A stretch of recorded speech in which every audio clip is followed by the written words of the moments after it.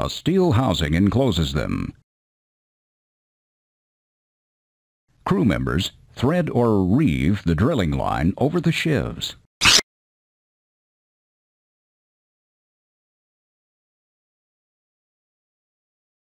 A hook is attached at the bottom of the traveling block.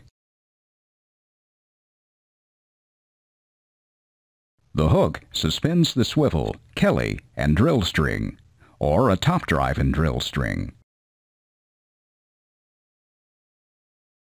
This is a traveling block on an offshore floating rig. It has a drill string motion compensator. The motion compensator is between the traveling block and the hook. Offshore floating rigs move up and down with sea movements.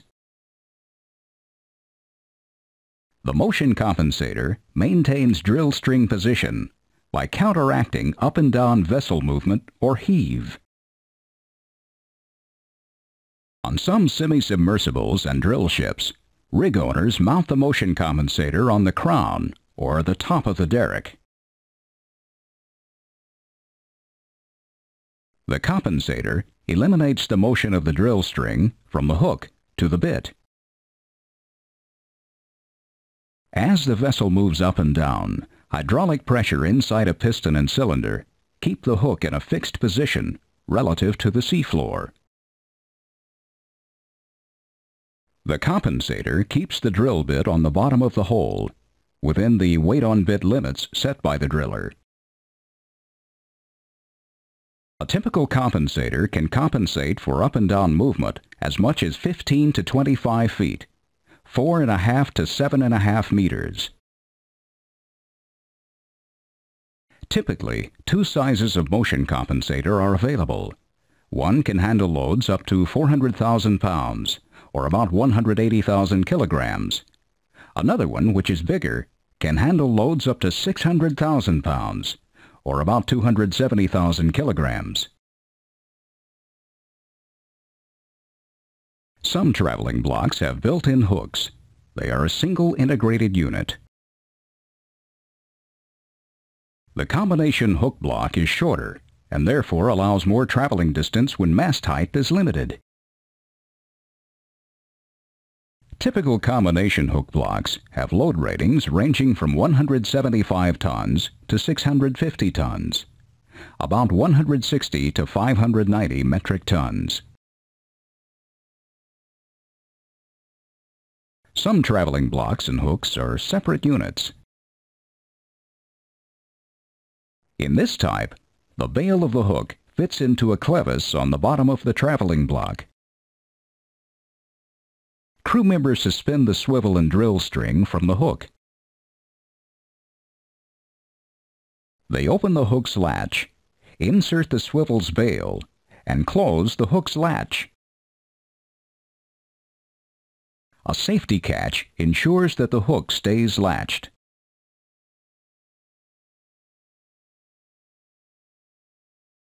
Separate traveling blocks are available in load ranges from 100 to 1,250 tons, or about 90 to 1,125 metric tons. Sheave diameters range from 24 to 72 inches, 61 to 183 centimeters. That's 2 to 6 feet, or over half a meter to nearly 2 meters in diameters. Hooks have load ratings of from 350 to 1,000 tons, about 300 to 900 metric tons. The hook has two link ears. The crew attaches one-piece forged links and an elevator to the ears. They lock the links to the ears with the link locking arms. Crew members latch the elevator to tubulars, joints of drill pipe and other types of pipe, as they run them into and out of the hole. Crew members latch the elevator around the top joint of the drill pipe. Then, when the driller takes in drilling line, the traveling block goes up, raising the elevator and attached pipe. Conversely, when the driller lowers the traveling block, the elevator and attached pipe also go down. Crew members use many types of elevators. Which one depends on the kind and size of the tubulars. For example, most drill pipe and lifting subs require a center latch bottleneck elevator. But some drill collars require a side door collar type elevator. Tubing, a lightweight pipe used in completing wells, usually needs a slip type tubing elevator. Casing, large pipe the crew lines the hole with, requires a special heavyweight casing elevator. The two types here are the single-joint casing pickup type and the 500-ton or 450 metric ton casing elevator spider. Most hooks have two locks, a rotation lock and an automatic positioner lock.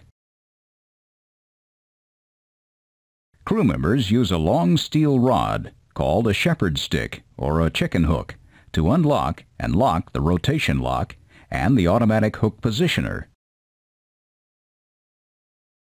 When crew members unlock the rotation lock, they rotate the hook to make the elevator face in the desired direction. Once positioned, they lock the rotation lock to keep the hook in position. Crew members can also release the rotation lock when the hook needs to rotate freely.